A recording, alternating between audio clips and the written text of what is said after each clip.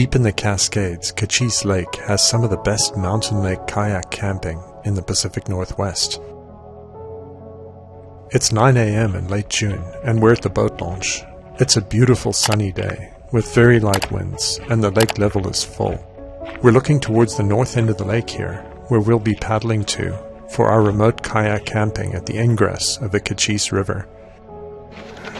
Parking is $10 per night. After packing our kayaks with all our camping gear, we're ready to launch. This is a popular lake for kayak camping, and it was great to get there early, to get the best parking spot and pick up the best campsite. The lake was like a mirror, it was so calm, and the water was crystal clear and cool. The temperature is about 70 Fahrenheit or 21 Celsius. We're wearing wetsuits for safety because the water temperature is much colder, with fresh snowmelt still coming into the lake. We love paddling this lake early in the spring and summer. Later in the summer, towards the end of August and onwards, the lake level typically gets much lower, as the lake is part of the Yakima irrigation scheme. I'll put a great resource in the comments that you can use to check the lake level before you go.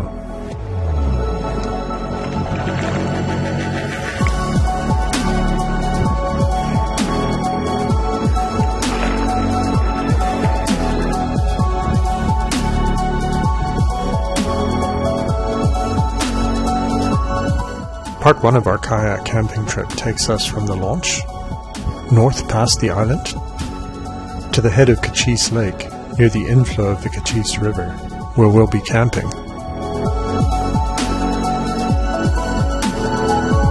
Our kayaks are fully loaded with all our camping gear, clothes, food, and water, but the winds are so light, less than 1 knot, and the lake is so flat, that it was peaceful and relaxing just gliding through the water with this stunning lake and pristine forests and mountains all around.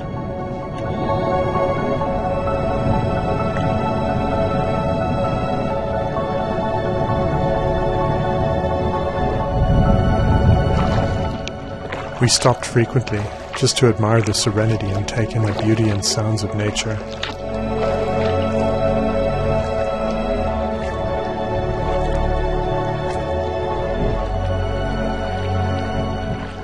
This is also a great lake for paddleboarding and canoeing. We do recommend caution though, and check the winds, as sometimes, especially in the afternoon, winds can come up along the lake, which make these sports a bit more challenging.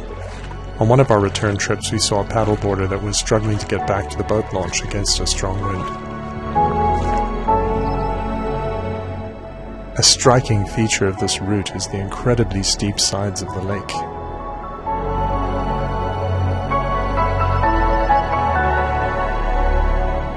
We had a few dry days leading up to this trip, and you could already see the moss starting to dry out and crack, and the beautiful wildflowers blooming. It's a long way from home.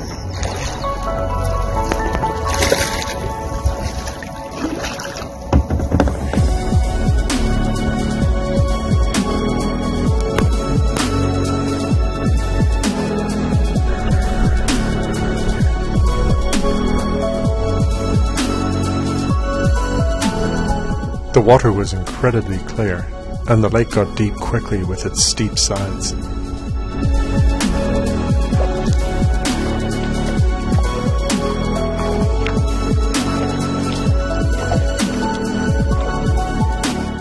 Beautiful purple and yellow wildflowers, and tall old-growth trees along the sides of the lake.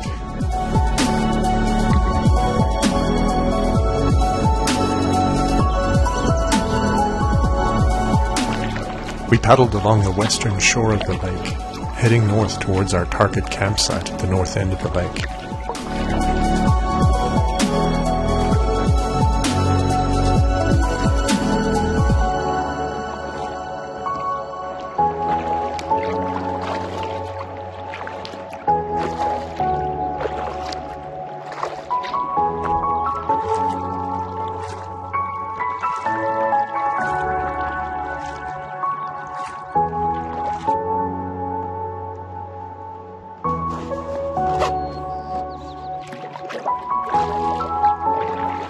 Arriving at the island, we're now almost halfway to our campsite at the head of the lake.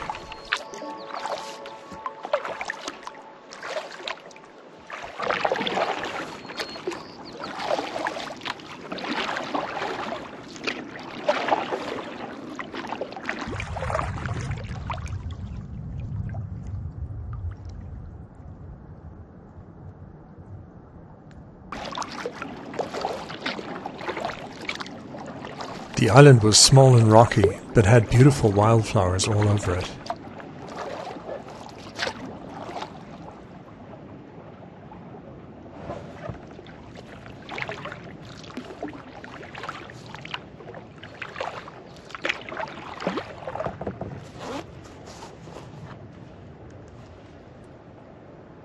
The island doesn't have a name, but I nominate it to be called Wildflower Island.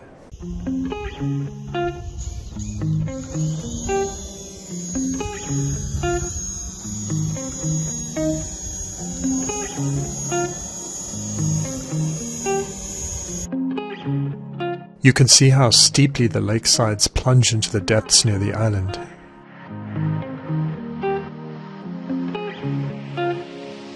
And stumps on the lake bottom, covered with the lake currently being full. There's our launch at the north end of the Kachess Campground.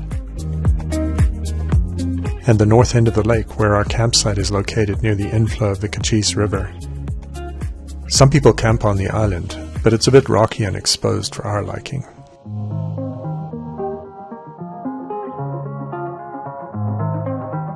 Rounding the corner, you can see some of the still snow-capped mountains forming the watershed of the Kachess River.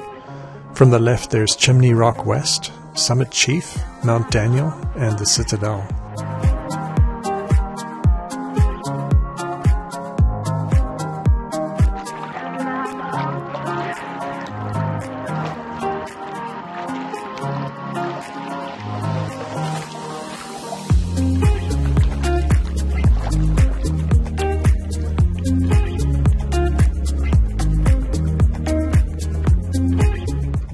The mountains behind the head of Kachess Lake rise steeply to the peak at Chimney Rock Mountain at almost 8,000 feet.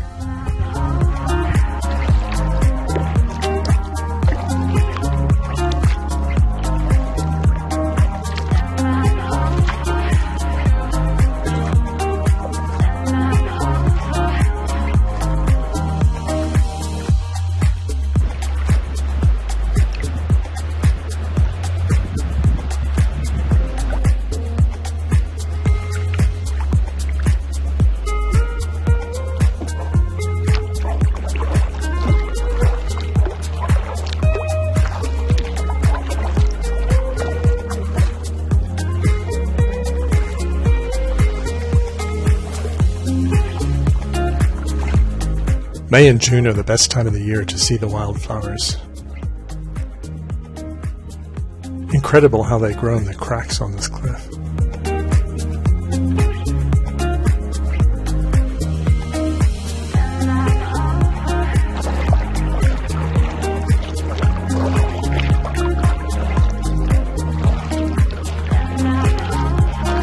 You can really see the stunning clarity of the water here. It's one of our favorite things about Kachess Lake.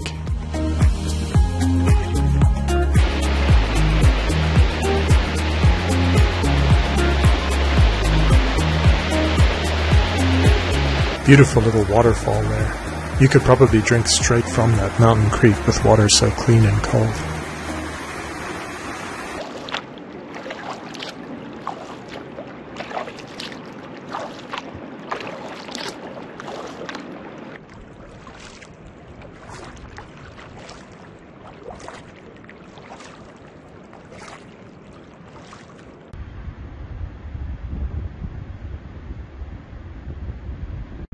And here we are at the head of the lake. With all this sightseeing, it took just over 2 hours to get from the launch to the head of the lake.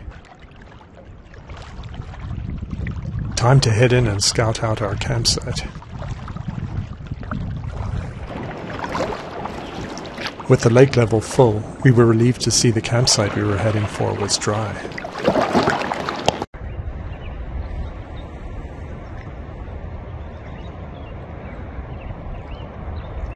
Beautiful campsite with a fire ring and shade and beautiful view and nice breeze. We did notice that something had been ripping at the dead trees on the left and right, probably a bear looking for grubs. We'll be hanging our food tonight for safety. Being near the mouth of the Kachess River, this is also probably on the path of bears. We also have bear spray for safety. looking across the mouth of the Kachess River inflow into the lake. There's a beautiful waterfall on the other side there. We'll visit later, after we set up camp. But first a quick swim to cool off. Whew.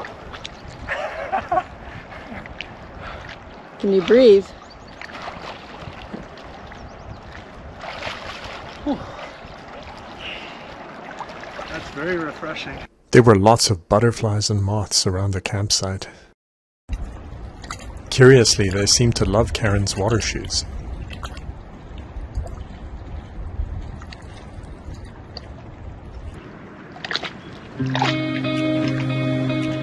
Time for an aerial recon. Setting up camp was quick. Beautiful snow-capped peaks, and the snowmelt sourcing the Kachess River. And you can see the Kachess Campground and launch point from which we came. And scouting up the Kachess River.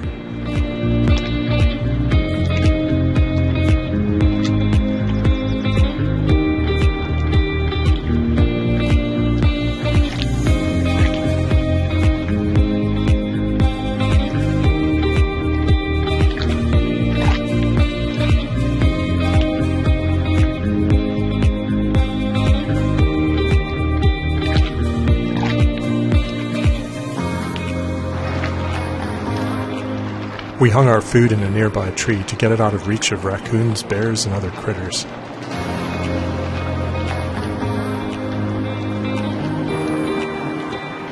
Nice fire ring, ready for a campfire later.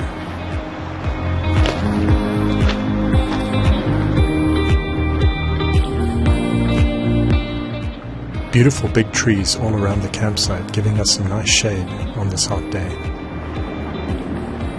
A little hummingbird came to investigate the bright colors in our campsite. Figuring out they weren't flowers, it flew off. A little breeze came up in the afternoon to help cool things off.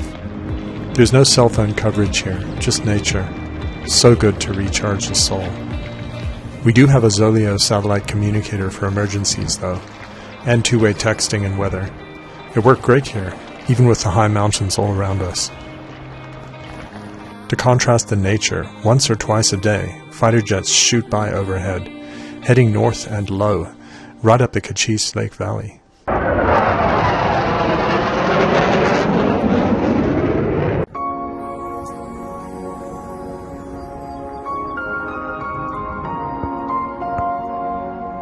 Time to take a short paddle over to explore the nearby waterfall.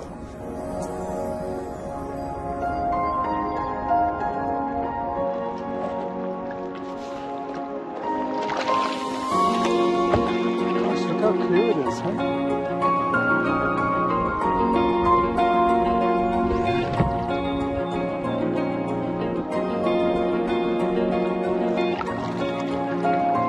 On the way, I tried to explore up the river a bit, but its mouth was blocked completely by long logs.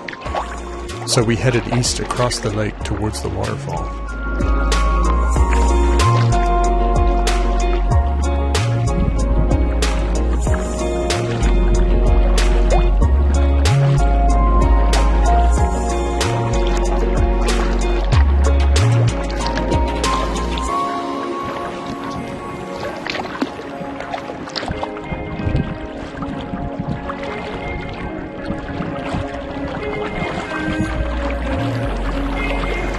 As we reached the other side, you could already hear the waterfall.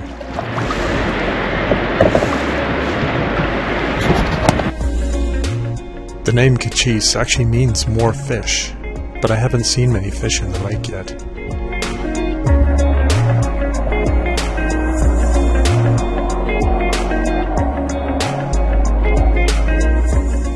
There were some other primitive campsites along the north shore of the lake. I took the opportunity to explore one of them.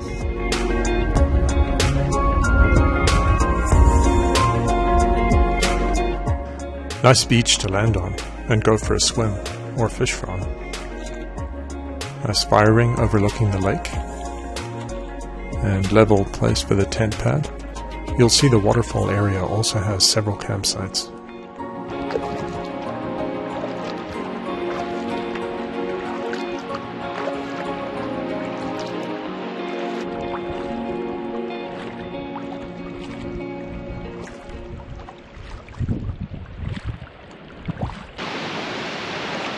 After just a short 25-minute paddle, we arrived at the waterfall.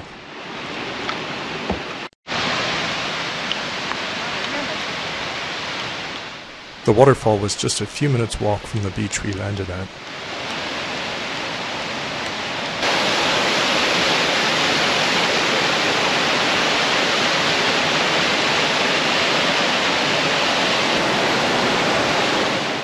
Lots of nice fresh mountain stream water for those that camp near the waterfall. There's something beautiful and soothing about the sound of flowing water and waterfalls.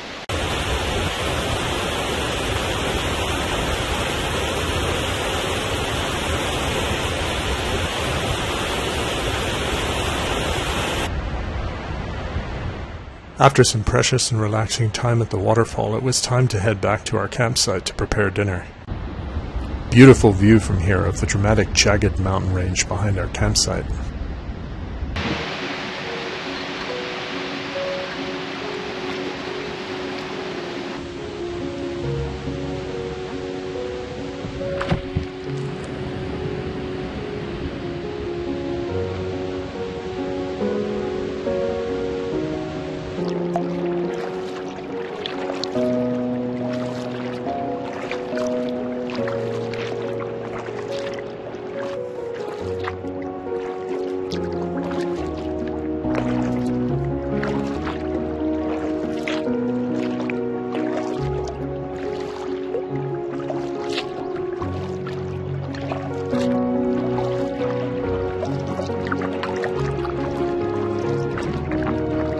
Time for a drink to cool off and relax at the campsite. Seattle Dry Cider, one of my favorites.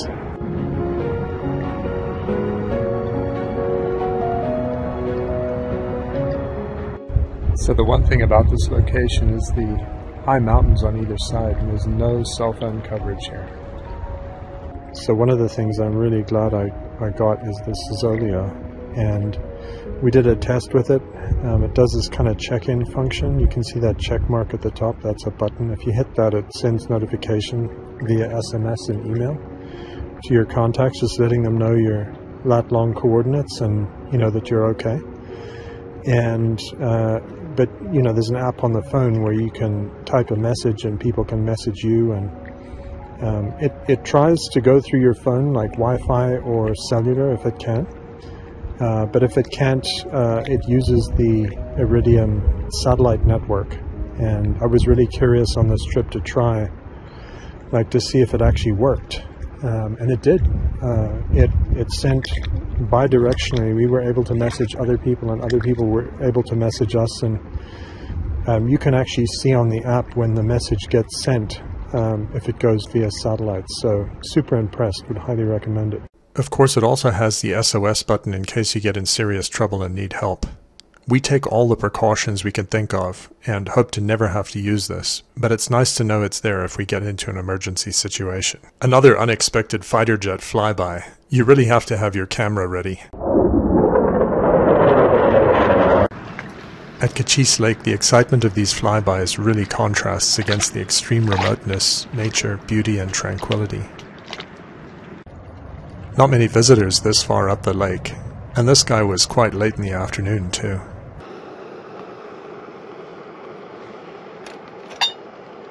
Brisket and bean stew for dinner.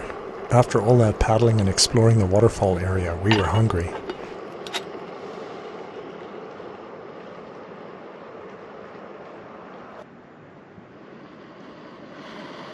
In the late afternoon, in the shadow of the mountains, it started to get cool. Time for a campfire.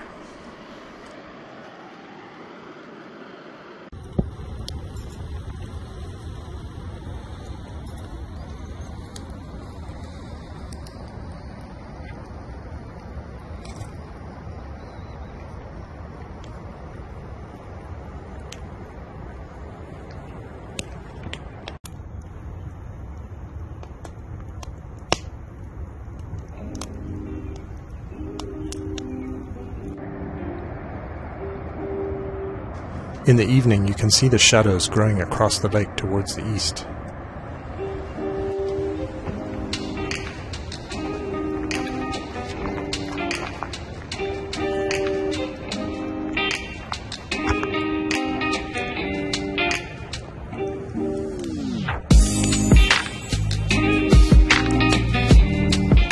If you look carefully, you can definitely see small fish in the lake. We haven't yet seen any large fish in the lake. Maybe they're hanging out in deeper water. A common merganser cruising up the river in the evening.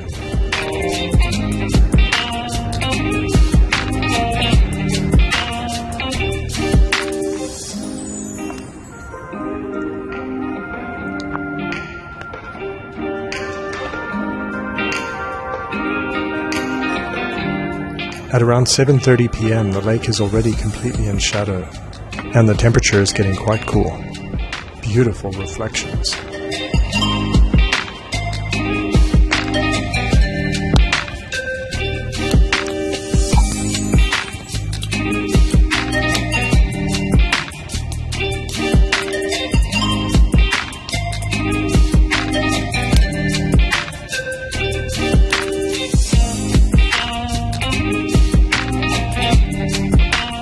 It's now just after 9 p.m.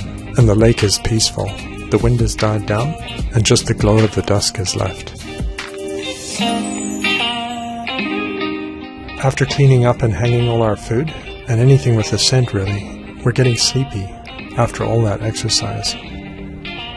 After dousing the fire thoroughly to put it out, we called it a night and went right to sleep, listening to the nature sounds of the lake, and we could hear the waterfall in the distance.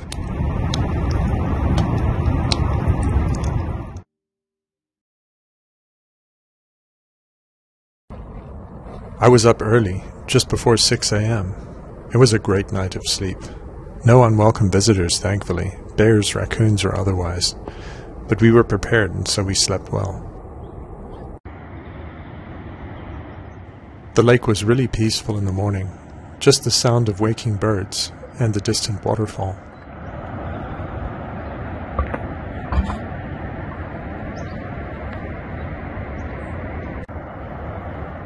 Another beautiful sunny day, and the rays already catching the tops of the mountain peaks on the east side of the lake.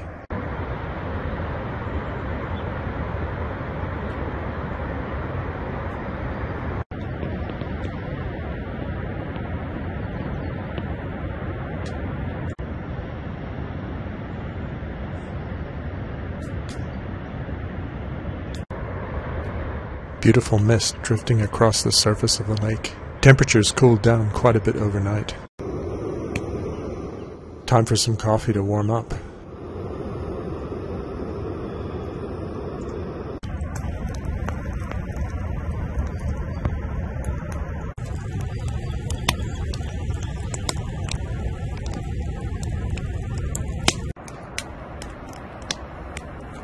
Karen is practicing her bowline knot, one of the most useful knots for kayaking and camping.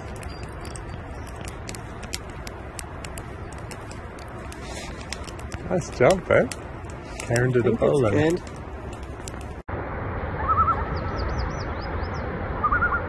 First time we ever heard loons around this area, dancing in the morning sunlight.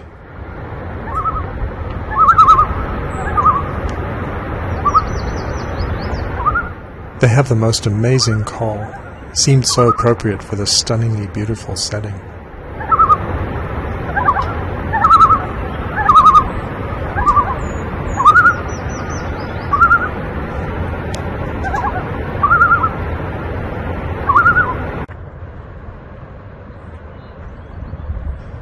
While we were watching the loons, they came right up the river near our campsite.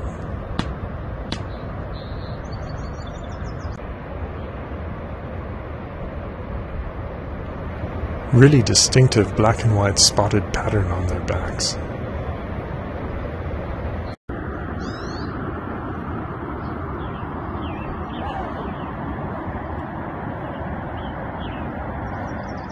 It was a beautiful sunrise over the mountains to the east.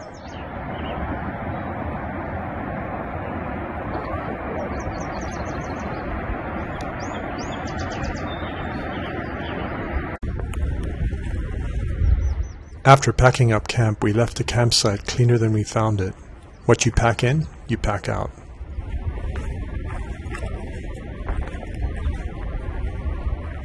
Another spectacular day for kayaking.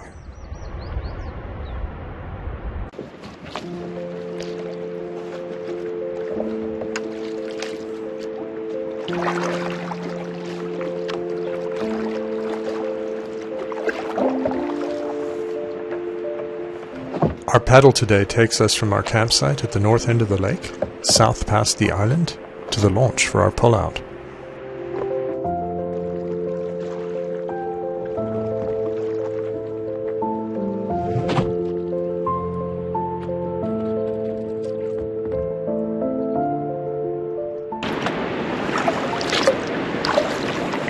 I think that group packed up already. Oh yeah. I don't see any hammocks or anything. There was another group of kayak campers camping over at the waterfall, and by 9 a.m. they had already packed up and left.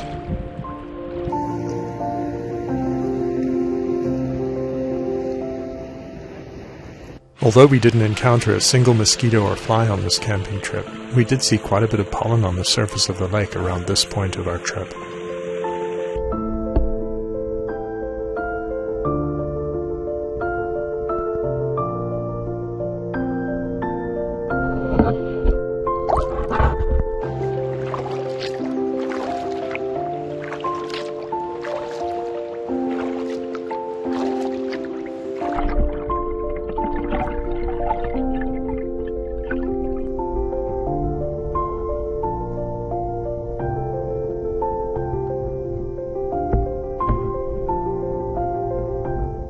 We stopped briefly for a rest along the western shore.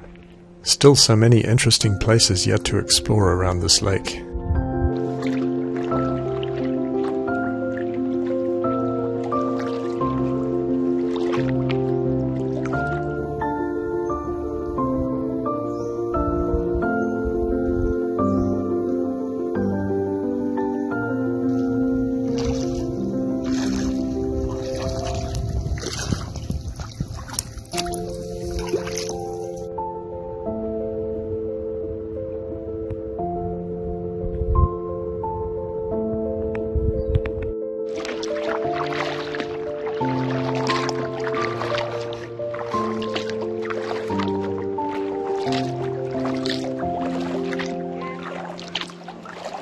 Good morning.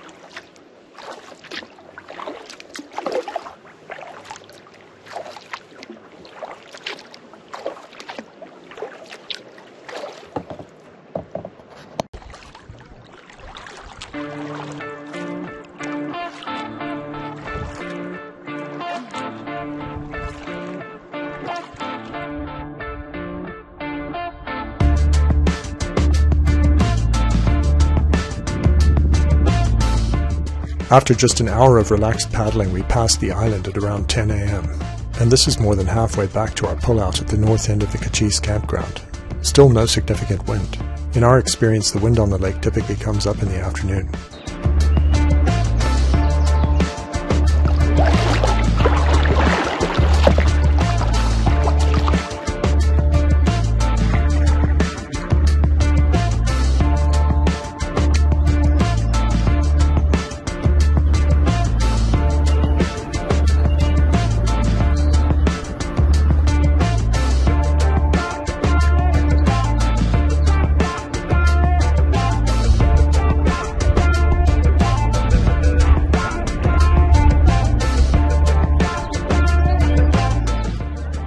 Closer to the pullout, we passed an armada of paddlers that were headed north. It definitely seemed like there were more paddlers today, a Saturday, than yesterday when we arrived.